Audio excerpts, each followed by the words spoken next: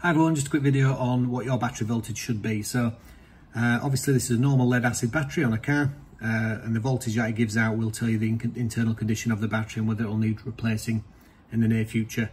Being a lead acid battery, what I've got inside there is lead dioxide plates on the positive and lead on the negative, and a solution of sulfuric acid and water in there.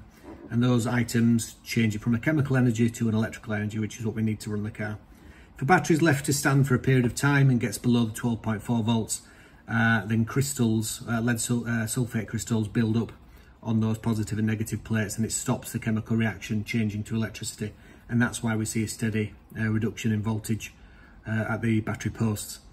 That's called sulfation. So what you need to do to keep your battery in good condition is to keep it over the 12.4 volts. When you buy a battery off the shelf, you'll be expecting 12.6, 12.7 volts. But as you can see from the diagram there, anything above 12.4 is acceptable, and it's a fully charged, fully functioning battery, and over 60% of the charge is still in the battery. If you do leave a battery to discharge for a small period of time, down to 12 to 12.4 volts, obviously that's partially charged, and the car does need to run. The alternator needs to refill the battery. I have a separate video on how to test an alternator should you need to, but the battery is starting to build up sulfuric crystals, and it is starting to degrade, so it is less efficient than it was. And obviously you can see from the diagram there, if it's under 12 volts, you're going to have starting problems. Anything under 11.8, and it's very unlikely the car is going to start.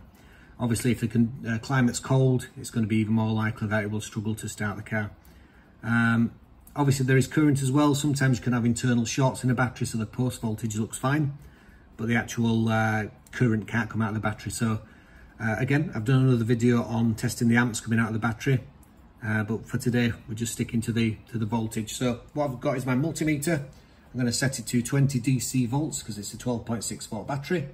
Inside that battery there are 6 cells, and they should be 2.1 volts each, which gives you the 12.6.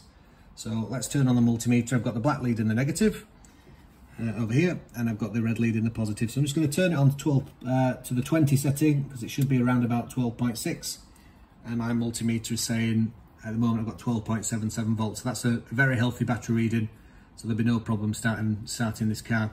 Again, if I was getting anything under 12.4, then it is starting to degrade, and again under 12 you'll be looking to replace the battery. Using vibrating trickle chargers can sometimes recover the battery and shake those crystals off the plates inside the battery, but long term it's not probably going to be a full solution. Once you get down to under 12, the batteries may recover for a short time, but most of the damage will be done. But again, if you keep your battery voltage over 12.4 by regularly running the battery or using a trickle charger around about 12.4, the battery life will be the longest it's going to get. Obviously over a period of time it is always going to degrade, there's no way around that, but keeping the battery used and over 12.4 is the way to prolong the battery life. Hope that makes sense, and I'll see you on the next one.